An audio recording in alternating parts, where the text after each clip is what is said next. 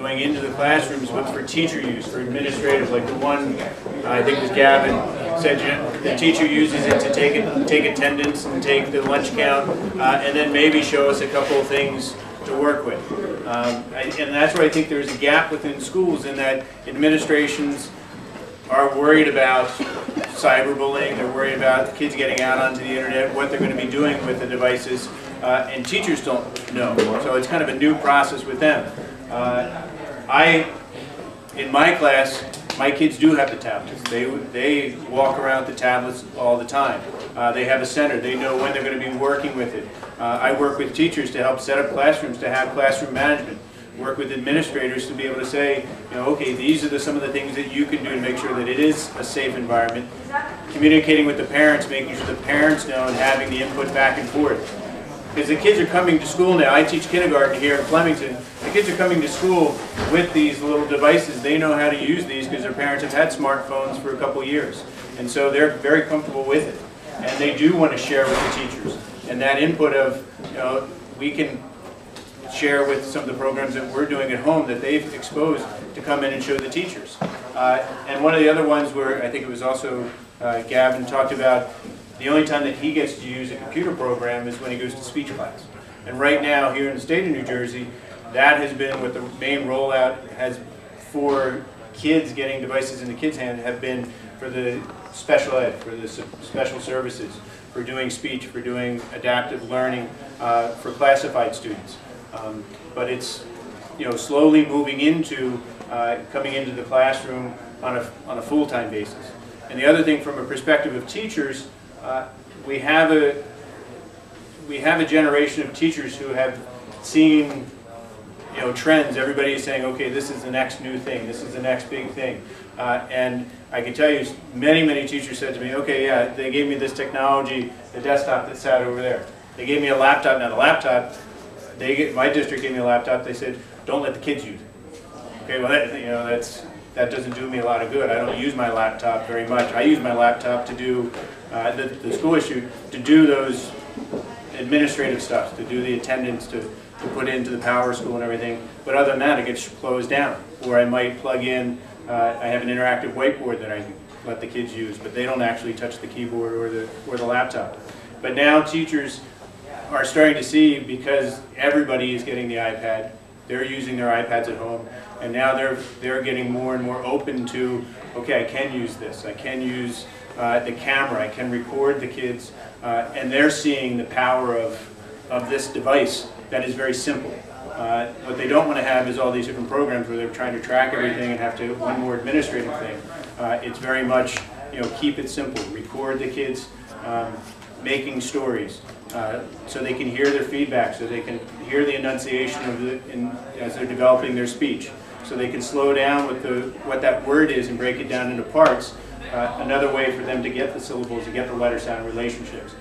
Do you think we're on a tipping point in terms of the Moore's Law and technology, and Steve Jobs and everything has brought us, Google and YouTube?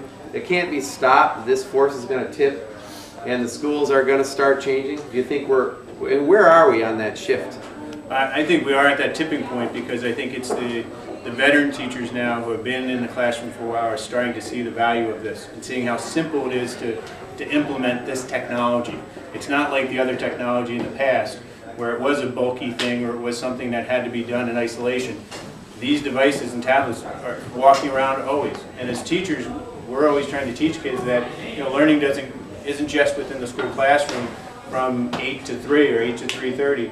Learning takes part all the time. And these devices allow the kids to see that, and it empowers the teachers. So the advice might be to get smart on school purchasing app programs, make sure to know how those business mechanics work, and make it very friendly for schools. I remember Motion Math did that in-app sales thing. I told them, you're basically never going to sell that to a school, because the teachers, imagine a textbook with chapter 1, it's the first page of chapter 2 it's glued shut. You have to put a quarter in to get it. It's not going to work.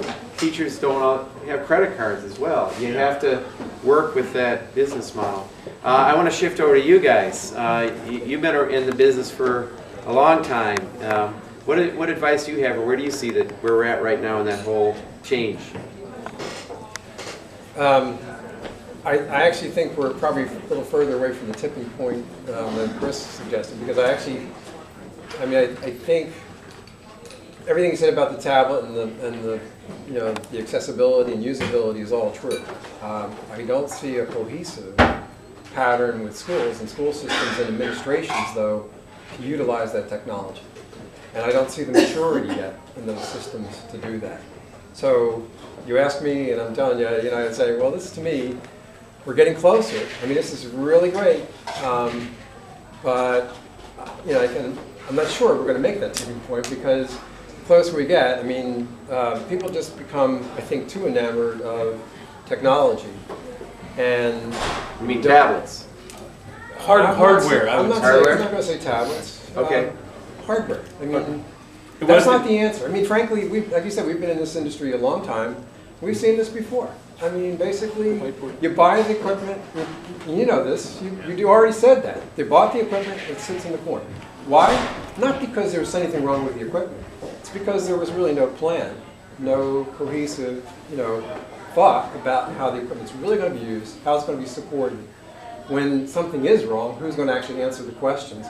The teacher's too busy having to teach, to deal with technology. So if something doesn't work, if my Wi-Fi is down or whatever, it's like, the whole class is disrupted. I mean, so, you just have to have a plan to deal with all these things. And that's why I say, there's hope, but we're still having to deal with many of the same questions we've dealt with for many years. Barker? I think we're seeing a lot more frustration this year than we were a year ago from superintendents and curriculum directors about how to curate the content, how to keep it fresh for a kid, how to individualize it, and how to collect big data using iPads. That's really the pushback we get time and time and time again. Basically, big data for iPads, how to curate the content in a meaningful way. So say I'm teaching second graders math, and I've got 6 different second graders at 6 different levels. How do I provide this, the apps that all of them need? Okay. And so we see a lot of frustration on the part of the teachers because they realize what a powerful device it is. What's the big data problem? Because the apps don't talk to one another. So essentially, if you look at a dashboard, everything's reporting individually, and it's all apples to oranges to grapefruit to, and nobody's come up with a centralized system that basically uses one constant rubric and algorithm to put it all in front of a teacher in a meaningful way. Is Common Core helpful? That'll help a lot, and it's actually it will be helpful. I mean, now see that you talked to the teacher, and I saw that. Yeah, see that? I was telling. You see that? Yeah. So are you saying create an education center just like Game Center? I think that would be fantastic. So, Don, you got a.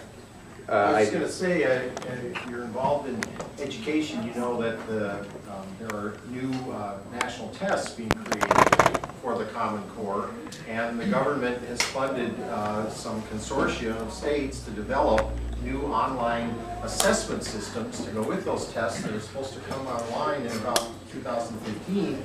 And one of the biggest parts of that development is they're contracting with people to create what they call technology-enhanced items. Okay, so a certain amount of the items on these tests that everyone's going to have to deal with are ones that the student responds to with the same kind of interface that they're using on a pad right now. and Washington State's actually probably, they've already implemented that in a beta format. So, it's how can you deny the need to have teachers and students familiar with the technology when you've mandated that they're all going to get tested that way? Well, if there's good news, I mean, there's a lot of attention, and almost no one is saying that, there is definitely emphasis on spending more and buying more iPads and equipping the hardware. The fear is that it's just, the purchase comes before actually the plan. And so I mean, if I want to go to the good side, flip the good side, I've long been a proponent since our original business was with libraries, and that formed the core of our business for many years. But I've long said that there should be, the child is the same child, whether he's in a library, he's in school, he's at home. So there should be, the mobility of the child's work should be there. Regardless of where he does it, he should be able to access it. And so in that sense, the mobility of the platforms is helpful. And certainly we as a technology firm, like many other technology firms, are working to make best of breed in terms of we're in terms of adding assessments to our product, in terms of being able to report children's progress. There's a whole layer to our products that the child never sees that we work really hard to make, for the professionals behind the scenes to make their lives easier. So we're not alone. I'm not saying we are. I'm not here to sell AWE, but the trend in the education industry is that a lot of people are paying attention to this, and the technology is enabling that. And I actually think it will bring us to. I wrote down your quote. I'm not sure I could get it word for word, but you were saying we're trying to get into a second intellectual renaissance. Yes, exactly. And I think that is. I do actually think we're getting by closer. these guys that were sitting here just a few minutes ago. And I think the library solution that, if you want to see my ideal answer to the question, it's right over there. It's free public access to powerful technology. I want a Wii U that anyone could walk off the street, sit down, take the best software that Miyamoto just thought up, plug it in, and participate in the culture of games that normally has a $60 price tag, plus you have to have the HD screen and all of that. And there's a supervisor that's there to provide Maslow's support system. So, and then other kids can come and socialize. So that's it right over there. You can also check it out and just have access to the digital culture. I think that's critical from the Vygotsky and the social perspective, because we're all moving through this together as a big culture. We're moving into the information space. And so the idea that today, the good news is, more good news, when we were in North Dakota, all the teachers had devices in their pockets and they were familiar. Back when I used to do teacher training, you'd have to sit down and say, this is a mouse, and they'd lift it up and all of that. Today it's like, oh yeah, hold on, I got a call. It's voicemail, memory, variables, screens, interfaces. It's all common, so we're through that. So I think times are changing. I think it's, whether ready or not, here it comes. What do you gentlemen think, especially you, Chris, about the Khan Academy and like a flipped classroom structure? I like the Khan Academy a lot. I reviewed his book as well. And I like his philosophy in that it's not to replace the teacher, it's to free up the time for the teacher to get to know the children that are in their classroom. And that's what I worry about. That too much, if we worry too much about statistics and standardized testing, and we have to be at this point through the year, that we devalue the human interaction between the teacher and the student, and what their value is to learn. I think, especially with newer teachers coming out, they're saying, okay, well, I just need to follow this curriculum. I need to follow this lesson plan that's laid out for me because this is proven to meet the assessment spots where the kids are going to be at. And if the kids don't make it, well, then I followed this along. And there's kind of an excuse with it, where the Khan Academy allows teachers that freedom to go back and to work with the kids where they're at, to give them the support, the information that they need to meet those kids. So I'm very much supportive of the Khan Academy.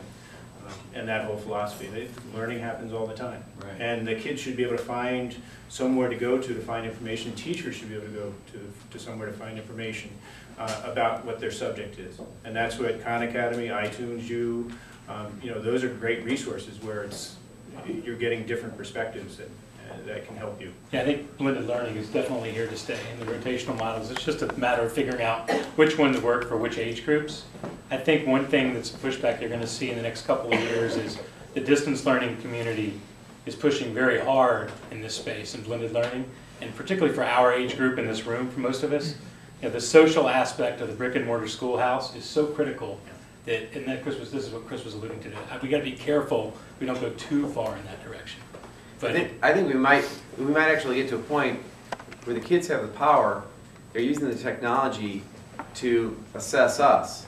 They're actually videotaping us, measuring us, what we're doing. They're capturing our information. Because they have the power and we can't stop them. So I think it's awesome that you're capturing this. That's great.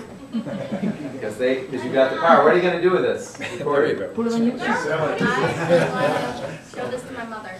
All right. So, Yeah, Jim, sorry. What are you finding that parents want? So like at AWE, you get feedback. Are they pushing for more technology in the classroom? Are they interested in progress reports, in anything? Yeah, that keeps bubbling up. We got to kill this, slay this beast. So.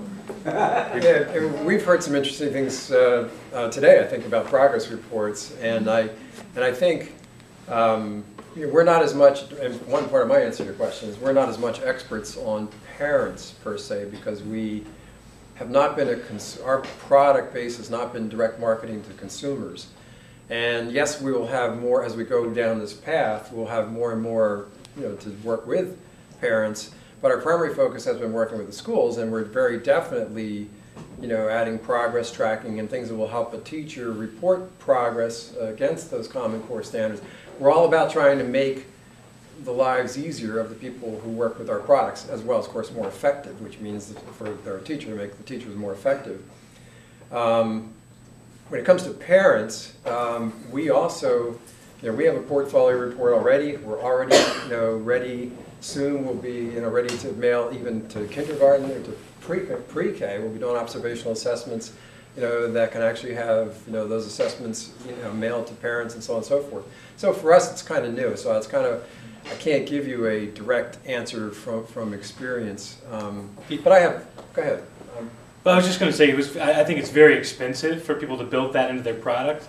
And I think as we saw earlier today, it may or may not be worthwhile. Because I think we've found, the parents that we've actually talked to in feedback loops, it's a very small percentage of the parents who actually want that data. But for the schools, the administration, the buyers, the people who are going to make this, who are going to drive this in a big way, they want it as a checklist item, if nothing else. Well, and a teacher wants to have the ability to send something off to a parent, I think, easily if they so choose. Well, and the best parents, if you will, are always going to want that. Your more involved parents are always going to want that. Unfortunately, that's not a huge percentage of the total install base for any product, I would say. And from the school perspective, you're saying that there's actually a real need for a standardized system for people to line up, hey, our app is, going to help development in these levels, and this correlating performance in an app. I'm not saying it's necessarily necessary, but I think it would help you certainly sell it into the education space. Another feature. I think, and that's another way where school administrations are probably improving a little bit, because they didn't used to even ask for efficacy. And now, there's more attention being paid to, can you prove this is really effective? So that's actually a good thing. Yeah. But there's really not a whole lot of it. Surprisingly, hey, we've got a lot of parents here. Frankly, efficacy studies to date really suck. I mean, just to give it a word. To the nth degree. Yeah. So I mean, a lot of money has been spent on education. And as a taxpayer, a lot of money has been wasted. So I mean, I'm not going to back away from that statement since I'm a taxpayer. So we want to demand efficacy in the system. I agree.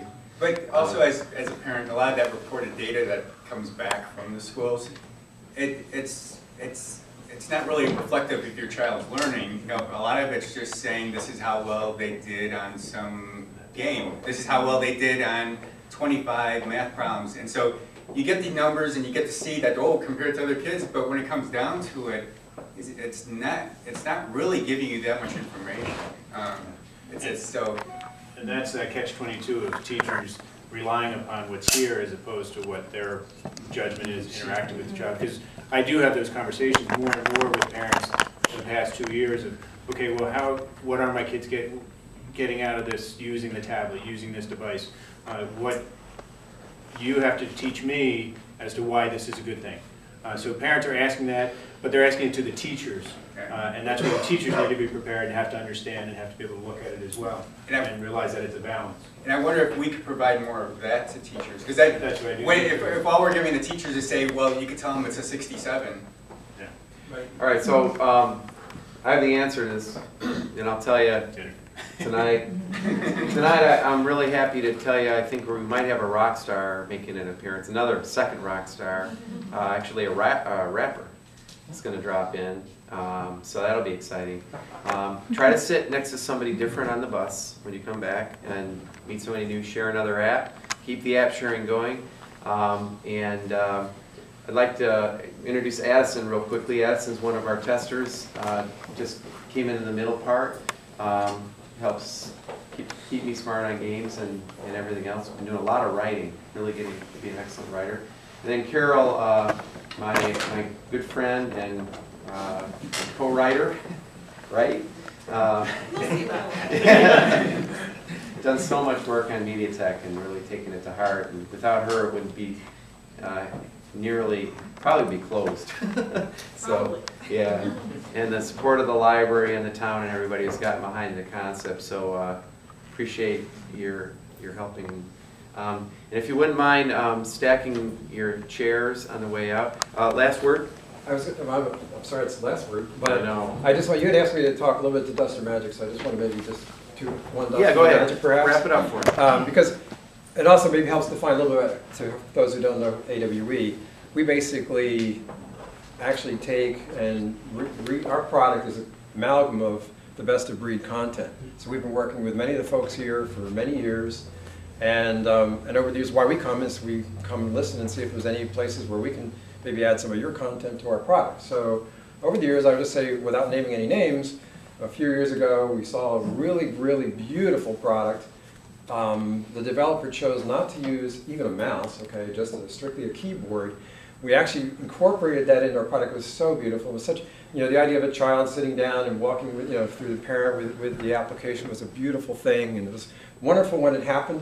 But the reality was, it turned out to be dust because, you know, who even in that day and age a few years ago, who just wants to use a keyboard? So I mean, yeah, the interface is important. The interface is changing, so even multi-touch is not going to be the final interface in the business. So just don't get too fixed on hardware, okay? As one of my messages. And then finally, what we're going to say, some magic, and this is my only advertisement is actually for one of the content providers here. He didn't ask for an advertisement, but our product has, I guess, long partnered, and if I can find it here while I'm trying to talk. One more. One more? Yeah, exactly. What do you got there? And math, right? There we go. That's the funniest looking iPad I I ever was seen. just going to say, what is it? It's not an iPad. You ripped the monitor off a computer. I'm sorry, this is, we don't sell this, folks. This is an Asus, it's a high-end Asus tablet, 12-inch. So if you want a big screen, you have to go to something like this. So, so I'm not actually trying to say we sell that. But I am saying, well, we have Darren's Math Doodles. It's one of the great products. It's also, of course, available on the iPad. And Darren's been a great collaborator and coordinator with us, as well as several other people here. So I apologize if I didn't signal out everyone. So this is an example of a small publisher who is being, you guys are helping to get that into schools and libraries. So it's a way, it's another avenue, another way to get it in. We are, this is almost advertising now, but we're in 40% of all libraries in the United States and in Canada. And so we have a pretty good presence. And we are, as the last couple of years, we're also targeting the education market as well, with features that are specific to the education market. So that's cool. All right. Well, thanks for sharing your wisdom today, Chris.